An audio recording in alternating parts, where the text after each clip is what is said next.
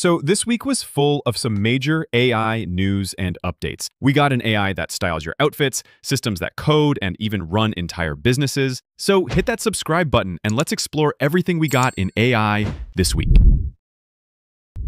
Let's start with something that's been making waves. Higgsfield just released Soul Inpaint, and this is genuinely a game changer for AI image editing. So if you've been following Higgsfield, you know their Soul model has been creating these incredibly aesthetic, fashion-grade images that honestly look better than traditional photography.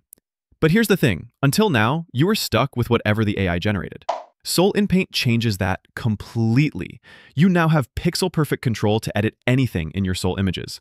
Want to change someone's clothes? Done. Hair color? Easy. Replace objects? No problem. And here's the crazy part. It maintains that signature Soul aesthetic throughout the edit. This isn't just another inpainting tool. It's like having a professional photo editor that understands high-end fashion photography. The timing is perfect too, because this directly competes with the traditional photography industry. When you can generate fashion-grade images and then edit them with this level of precision, why would you need expensive photo shoots? Speaking of expensive, Perplexity just joined the $200 per month subscription club alongside Anthropic and OpenAI. Perplexity Max is targeting power users who need unlimited access to their research capabilities. Here's what you get. Unlimited labs usage, which lets you create dashboards, spreadsheets, presentations, and web applications. Early access to new features, including their upcoming browser called Comet, and access to frontier models like OpenAI's O3 Pro and Claude Opus 4. The interesting thing is how this pricing tier is emerging across the industry. It's like these companies figured out that professionals will pay premium prices for premium AI capabilities. But $200 a month? That's getting into serious business tool territory. A small German team has unveiled Warmwind OS, which is being presented as the world's first true AI operating system. In contrast to traditional AI systems that primarily engage in conversational interactions, Warmwind OS is designed to see the screen, control the mouse and keyboard in a manner akin to human interaction, and navigate software directly within a live, browser-based workspace. It employs computer vision and semantic understanding to learn patterns rather than merely memorizing procedures, thereby making it platform agnostic. This development represents a significant technical breakthrough. Warmwind OS possesses the capability to automate complex tasks across a wide range of applications, including modern web applications such as Shopify and Gmail, desktop software on Windows and Mac, and even legacy systems that lack application programming interfaces, APIs. The system learns from human demonstrations, optimizes workflows, and aims for complete automation with minimal human intervention, potentially rendering certain roles, particularly those with a salary of $100,000 per year, redundant.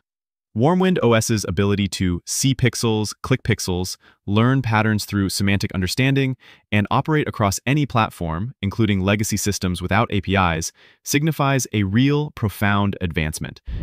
Google Labs just launched Doppl, and this is their take on virtual fashion try-on. But it's not just static images. Doppl creates AI-generated videos of you wearing different outfits. You can upload photos of any outfit from anywhere, friends, shops, social media, and see how it looks on a digital version of yourself. Doppl represents an advancement built upon Google's existing AI mode technology for shopping, making virtual try-ons more accessible and dynamic. The application aims to revolutionize online shopping by providing consumers with a more accurate perception of how clothes fit and drape, which could potentially lead to a reduction in product returns and an overall enhancement of the e-commerce experience. The AI creates animated videos that give you a much better sense of how the outfit would actually look and feel. This is part of Google's broader push into AI-powered shopping. They're essentially trying to eliminate the guesswork from online shopping by letting you try everything on virtually first. It's available on iOS and Android in the US, and knowing Google, it'll probably expand globally soon. And speaking of Google, they just commenced the global deployment of Veo 3, its advanced video generation model, which is now accessible to Gemini users in over 159 countries. This model is capable of generating videos up to 8 seconds in length at 720p resolution from text prompts. It demonstrates impressive realism, motion control, advanced physics simulation, and precise lip syncing.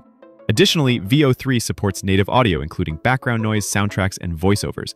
Veo 3 positions Google as a direct competitor to OpenAI's Sora in the burgeoning field of generative video. Its multimodal generation capabilities encompassing text, image, and sound, combined with physics-aware rendering, make it suitable for creating cinematic scenes, product concepts, or viral memes. This development opens up high-end AI video creation to a broader audience, eliminating the need for traditional equipment. The global rollout of Veo 3 and its advanced multimodal capabilities, text, image, sound, physics simulation, signify the rapid maturation of AI video generation, transforming it into a mainstream creative tool. However, the access restrictions, AI Pro subscribers, daily cap, and mandatory watermarking reflect the ongoing tension between democratizing powerful AI and managing its potential for misuse, particularly in the context of deepfakes. Replit has introduced dynamic intelligence, a significant enhancement to its AI-powered coding assistant, Replit Agent. This suite incorporates 3 advanced capabilities: web search, now activated by default for real-time data access; extended thinking, which supports step-by-step logic for complex debugging or unclear challenges; and a high-power model, which leverages a more advanced AI engine, specifically Claude Opus, for intensive tasks such as UI overhauls and back-end integration. These upgrades are designed to substantially reduce the need for human intervention and improve the quality of solutions in coding. Replit Agent is evolving from a tool that merely provides code suggestions into an intelligent assistant capable of supporting real-time, goal-based development tasks. Replit CEO Amjad Masad has characterized this update as like deep research but for coding, super powerful. The inclusion of real-time web search and advanced models like Claude Opus signifies a progression towards agentic coding, where AI actively participates in the development lifecycle beyond just generating code. Here's where things get really interesting. Grok 4 benchmark results have apparently leaked, and if they're accurate, this model is crushing everything else. The leaked results show 45% on humanities last exam with reasoning, compared to about 21% for previous models. Humanities last exam is designed to be incredibly difficult, testing the absolute frontier of AI capabilities. A 45% score would be a massive jump forward. The leaked benchmarks also show 87 to 88% on GPQA and 72 to 75% on SWE Bench for the coding version. Now, these aren't official results, and leaked benchmarks should always be taken with skepticism, but if accurate, Grok 4 would represent a significant leap in AI capabilities, especially in reasoning and problem solving. Finally, Google just launched Gemini in Classroom, bringing AI tools directly to educators. This includes over 30 new AI tools to help teachers create content, brainstorm ideas, and differentiate content for students. The timing is interesting because we're seeing AI integration happen across all sectors simultaneously. Education has been relatively slow to adopt AI, but Google is making a major push here. Teachers can now use Gemini to create lesson plans, generate practice tests, and even create interactive study guides. Students get AI chatbots for homework help, and it's all integrated directly into Google Workspace for Education. The big question is how this affects learning. Are students going to become dependent on AI assistance, or will this free up teachers to focus on higher-level instruction?